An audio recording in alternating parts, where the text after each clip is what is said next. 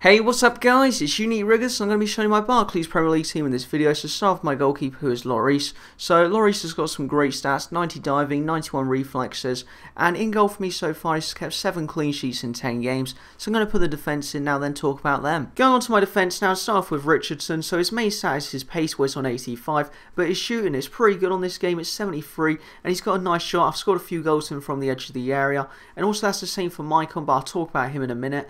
So for Richardson, he's a great player. He gets down the wing, he gets crosses in, he puts the ball on my players' heads and they can head into the back of the net, and he is a great player. He's done a good job at left back for me. For Maicon, he has done a good job as well, 85 pace as well, 75 shooting. His shots are okay as well. I've only scored 1 goal of him so far though.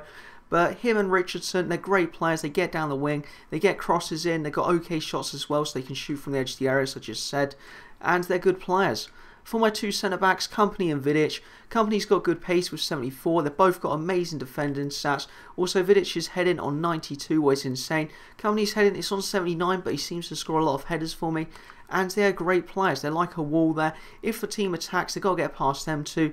And the most shots against me in one game so far is 8. And also the centre offensive mid, he gets a lot of tackles in as well, but I'll talk about him in a second. So Kompany and Vidic, they're absolutely amazing at centre-back, and they pretty much prevent every attack, so I'm loving my defence for this team. And going on to the midfield now. So going on to my midfield now, and starting off with Tiote. So his main stats is defending, what's on 83, and he pretty much just sits in front of Vidic and Kompany, and he gets an absolute ton of tackles in, and he's just an absolute beast in that position.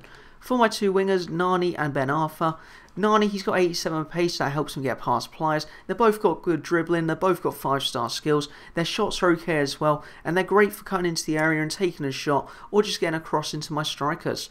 For David Silva, his main stat is his dribbling, what's on 88. He's also got good passing, what's on 86. His shots are okay, nothing special, but he is a great player and he has set up an absolute ton of goals for me. So going on to my strikers now. Going on to my 2 strikers now, who are Aguero and Rooney. So I'm going to look at their stats right now and compare them slightly.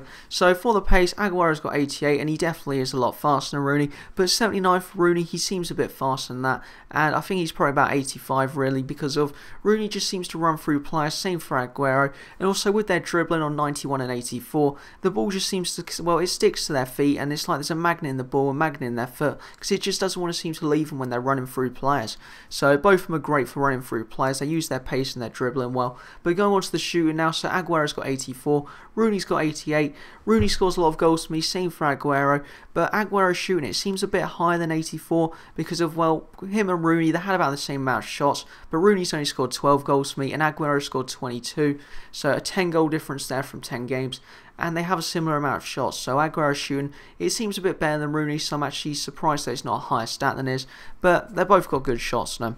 For their passing, 73 and 83, so good passing for both of them as well. And for the heading, they do score a few headers every now and then, so they're great strikers, and they do a good job, and they score a decent amount of goals for me. So going on to some gameplay on the screen, and I'm just going to talk about the stats and a few other things for the team. So with this team, I've played 10 games, won 9, lost 1. The one game I did lose, it was a bit annoying to lose it because I lost by 1 goal, and also it's a very close game. But you have to lose games every now and then.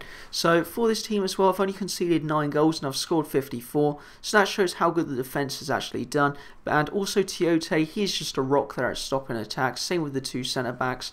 And you get past them, you got to beat Lloris. So the defence, absolutely love it for this team. For the midfield, Nani, David Silva and Ben Arfa. I would possibly maybe change Nani for Hazard in the future, just to see what he's like. Also Tiote, I may change with Yaya Toure in the future. But they're the only 2 changes I'd actually possibly make for the team. But Nani, he does a great job, so I'm not sure if I'd actually swap him with Hazard. But I do want to try Hazard in the future. And for the 2 strikes, Aguero and Rooney, they just score an absolute ton of goals. And I'm absolutely loving this team. So if there's any other teams you want to see me build, let me know down below in the comments. So see you, UniqueRiggers, and if you enjoyed this video, please leave a like.